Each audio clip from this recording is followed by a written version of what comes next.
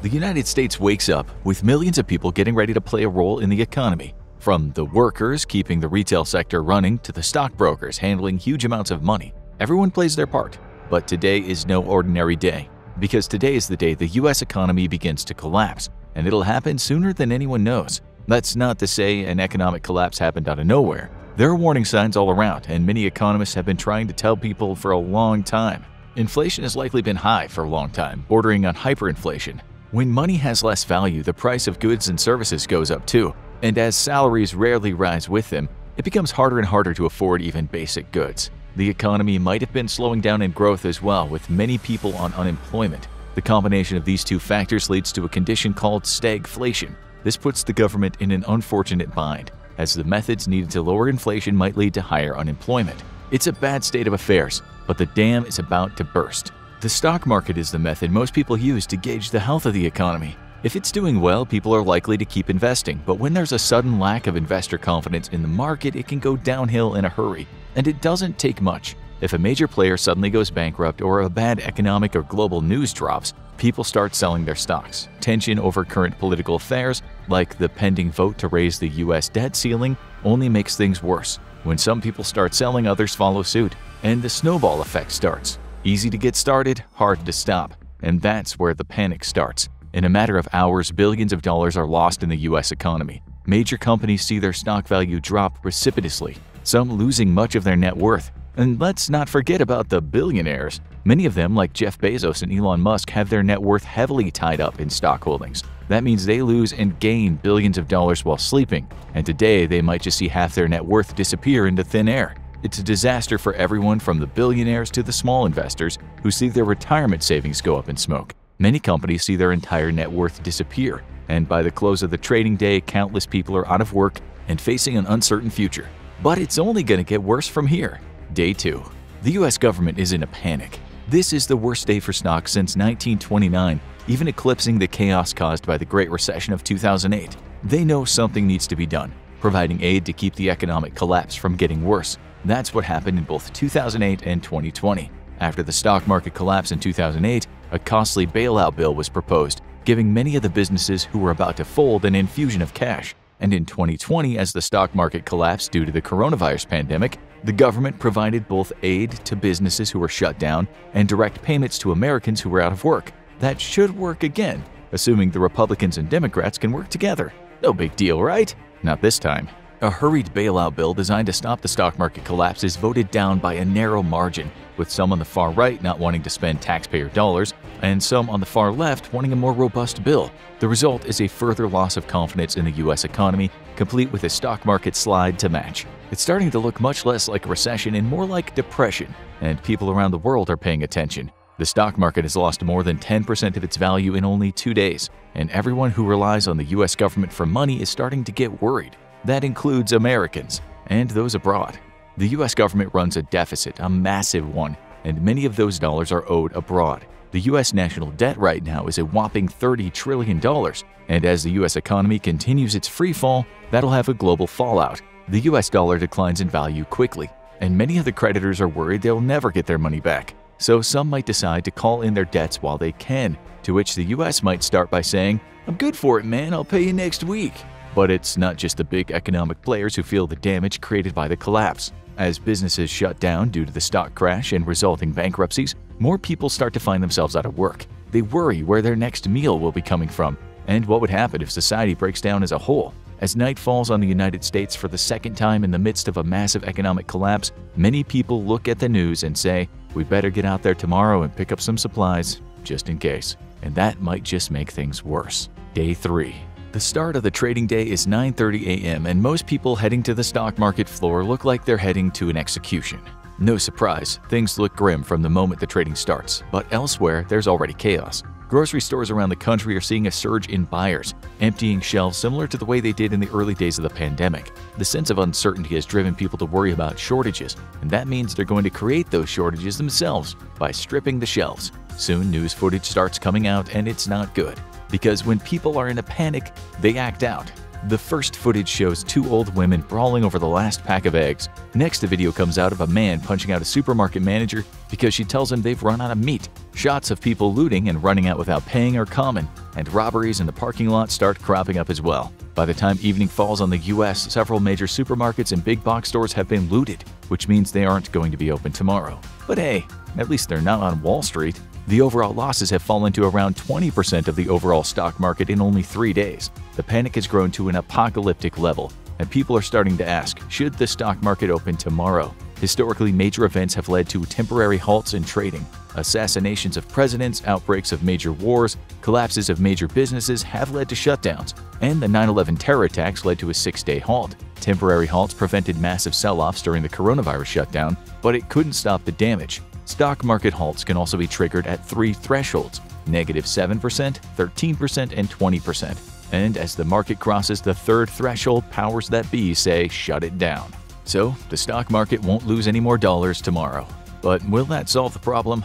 Day 4. People have started realizing this is bad, and it's not going to get better anytime soon. Much like the last morning's panicked grocery shopping, people are worried about another shortage today: money. Most people don't keep much cash on hand, instead keeping all their money in the banks and relying on credit cards to do much of their shopping. But the fear makes people seek out something a little more reliable, so they head to the bank and do some larger than usual withdrawals. And once again, they're far from the only ones. Footage comes out of lines snaking in and out of bank drive-thrus, clogging traffic. Many people are withdrawing their entire life savings, and banks are running out of cash on hand, forcing them to turn people away. As it becomes clear that this panic isn't abating, many banks start to put withdrawal limits to avoid having to close down and to make sure everyone maintains some access to their account. It could be worse. During the Great Depression, many banks went under entirely, and many people lost their life savings as a result. Since then, banks have been insured by the government to prevent that from happening again, as long as the US government is in semi-functioning order.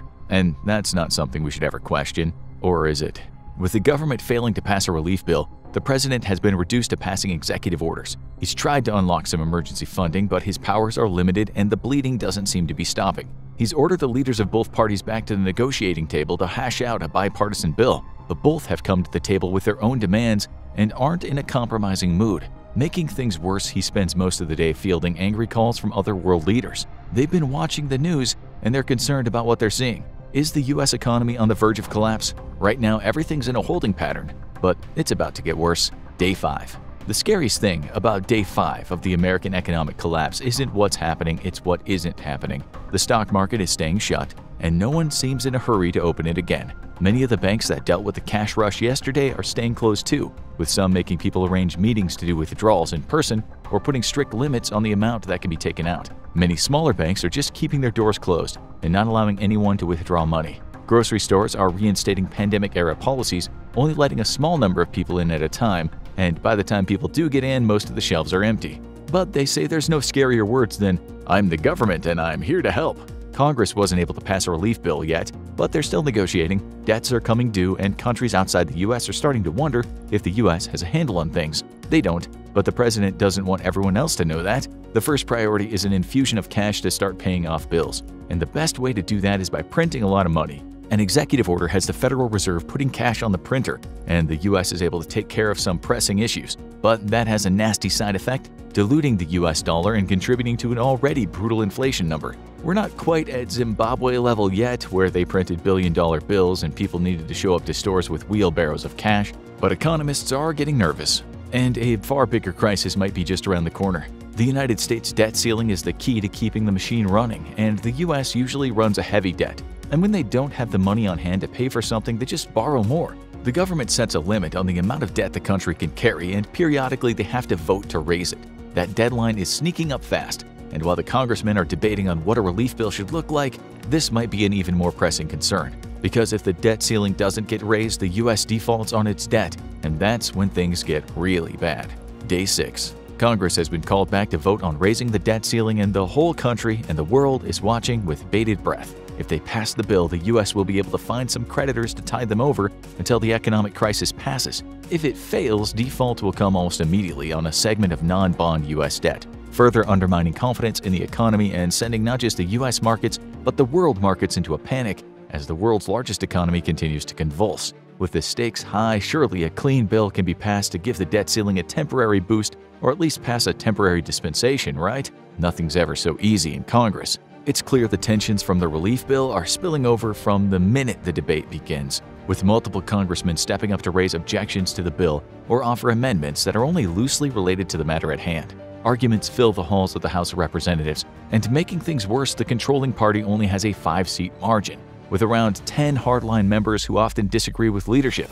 They need 218 votes to pass raising the debt limit, but the final bill has multiple poison pill amendments that have angered both the base and radicals, and when the vote roll is called, it falls short with only 210 votes. And the entire world watches, as the United States is about to default on a portion of its debt as of midnight. Around the world, in stock markets that are still operating, people start selling off their shares of American companies. The American dollar continues to decline rapidly, and the exchange rate becomes brutal for Americans looking to spend money outside of the country. And around the world, various powers start to sharpen their knives as the U.S. looks weaker than it's been in over 100 years. Could this be the end of the United States as a great power, or will it be another economic bump in the road? A whole lot of people are waiting to find out.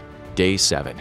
As the economic crisis enters its first full week, the president is not happy. He's already called up the leaders of both parties, reading them the riot act, and then watched with dismay as the clock rolled over and America officially was unable to pay its debts. He spent the rest of the early morning on the phone with allies, assuring them this was only a temporary problem and they'd get their money in short order. Some, like most of Europe, were understanding, although rumblings in the streets of Europe was that doing business with America was not a good proposition right now. But other countries were less understanding. China, the single biggest U.S. creditor, wasted no time, and reports started circling the globe of outposts of U.S. companies being placed under Chinese control and U.S. ships being detained at Chinese ports. The president had several tense phone calls with Chinese leadership, but the Chinese were cagey and wouldn't admit that there was an official policy of seizing U.S. assets, although they wouldn't deny it either. And in the throes of a massive economic crisis at home, the U.S. wasn't looking to add an international crisis to that. So the president had little choice but trust China's word and slink away quietly. Back on the home front, things were about to go from bad to worse. A week into the crisis, many companies were struggling with a massive cash flow problem. Many owners had seen their company's value drop like a rock, or had problems getting the cash they needed to grow their business. Expansion plans were put on hold, planned loans were canceled by timid lenders, and thousands of small and mid-sized businesses had seen their narrow profit margin disappear and were forced to close up shop when it was clear they would not be able to make this month's rent. And that put tens of thousands of new people out of work and on the unemployment rolls, causing massive backlogs in the systems. Tensions are rising and people don't know where their next paycheck will come from. That's a recipe for a tinderbox about to explode. Day 8. One area hasn't suffered much in the economic disaster: social media. As the pandemic grows, everyone with access to the internet is using social media to vent and make their own suggestions for what to do, and everyone seems to hate every other idea. Political tensions are higher than ever, and everyone seems to agree on one thing: it's the government's fault. All it takes is one spark to make things boil over, and this comes when a video goes viral of an interaction at a supermarket. An old woman with a basket of groceries finds that her credit card has been declined and is roughly handled by security when she begs them to let her take the food anyway. That sparks a brawl in the store, with customers brawling with security and later police. The footage spreads around the world in a matter of hours, and the public is not happy. It starts as localized riots around the scene of the initial fighting, but soon people in cities and suburbs around the country are taking to the streets. Some are ransacking supermarkets in a stepped-up version of the initial food wars. Others are taking their frustrations out on government buildings, looting stores, or brawling with the authorities in the streets. The police are out in force, trying to maintain order, but some find themselves outnumbered, and others aren't interested in fighting with ordinary Americans in a panic over the economy. The public feels like the government isn't doing anything, and that's something that cuts across all political lines. And one figure is taking more of the heat than anyone else. When a mob of protesters starts gathering at the White House, the Secret Service keeps an eye on it nervously. After all, protesting is legal, but when they start approaching the fence and tossing things over it, they spring into action. The Secret Service quickly tries to disperse the crowd, but several agents are injured by tossed bottles. They fight back, arresting some protesters and injuring others, and the president is quickly ushered down to the White House bunker. The crowd is eventually dispersed, but it's clear something has unleashed, and it's not going away anytime soon. And the rest of the world has noticed too. Day 9. The footage of American cities and suburbs in flames has gone viral around the world, and the president has given a shaky speech from the bunker calling for peace. To put it lightly, it didn't raise anyone's confidence about the state of things. States have begun calling up the National Guard to restore order, but reports are coming in of guardsmen refusing their orders. After all, they might be facing off against their own loved ones, and many of them are also looking at their bank accounts, terrified of what's happening. Even more businesses choose to close down after last night, some suffering serious damage in the unrest, and others not wanting to expose themselves to the riots if they kick off again. And some radical solutions are being proposed. So what's more important, the United States' economic health or the country staying a democracy?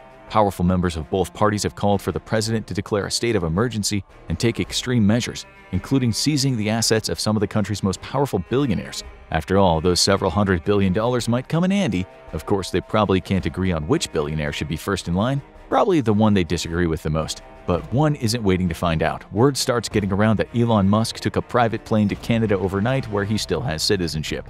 And he's not the only one losing faith. Word starts spreading around the world of more and more American assets being seized by other countries. It continues in China, but other less powerful countries are joining in. Even the US's allies in the EU and the Anglosphere are sounding increasingly agitated about the situation, demanding answers from the president as the US dollar keeps inflating and the political situation gets increasingly volatile. Around the country, those well-versed in financial matters decide to get what they can while the dollar still has some value, and many try to trade their cash in for commodities with a solid value, like gold. But will gold even be worth anything in the event of a complete economic collapse? Day 10. Most people have lost faith in the United States' ability to pull itself out of this economic crisis anytime soon, and it's looking more like a full-on collapse than a recession or depression. The dollar has plunged to an all-time low around the world, thousands of businesses close by the day, and the public is in a panic. The president addresses the nation again, announcing emergency executive orders keeping the stock markets closed and instituting strict limits on cash withdrawals to prevent another bank run. However, he doesn't announce any of the far-reaching radical moves some wanted, although many say it's just a matter of time. All around the world, a massive ripple effect begins to emerge. Even the US's closest allies see a grim trend. Pending details with American companies are called off, ongoing projects are put on hold, and branches of American businesses abroad start to shut down due to the contraction of the US economy. Many online markets stop taking the dollar altogether because it's too volatile to make a reliable currency as it declines by the day. The seizure of American businesses and ships in less friendly countries continues, but the US is too preoccupied to care at the moment, and many American citizens abroad start to head home. Not that home is looking all that inviting. As the public starts to prepare itself for a prolonged economic crash and possibly a total collapse, what'll they need? The hoarding we saw in the first days wasn't exactly productive, but longtime preppers have a plan for the worst-case scenario. They're stocking up on food with a long shelf life, water filters to ensure a supply of clean water, clothing for the winter, tools including axes that will allow them to cut wood for fire and serve as a weapon in a pinch, first aid kits, battery-operated radios, and flashlights in case the power goes out. Most of these are worst-case scenario items for total societal collapse rather than an economic collapse, but who knows where we're headed. Is there a way out of an economic collapse? That heavily depends on what the government does. Some countries like Venezuela and Zimbabwe doubled down on faulty policies that led to hyperinflation and greater isolation from the world. Others like Argentina were able to rebound from defaulting on their debt by negotiating with their creditors and restructuring their debt. It was a long, hard 4-year depression, but they eventually started rebounding economically and came out of the default. They just needed to work together and establish savvy policy. Good luck with that, Congress. Want to learn more about what happens when it all goes south? Check out What Happens to a Country When It Goes Bankrupt, or watch Great Depression, What Was Life Actually Like, for a look at the last time the country hit rock bottom.